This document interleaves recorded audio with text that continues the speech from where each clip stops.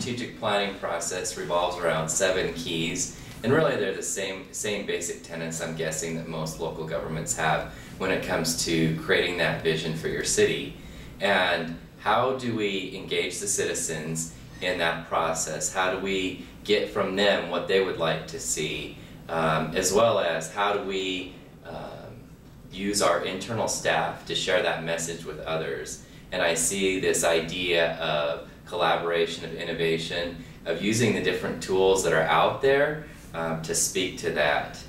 For example, one of the things that we're doing is we have a great river shore, and for several years we've kind of turned our back on that river shore. So what are those things that we can do to share our message and get individuals involved? One of the topics we talked about today was economic development, and we talked about site selection and how do we get entrepreneurs involved in what we're trying to do as a city.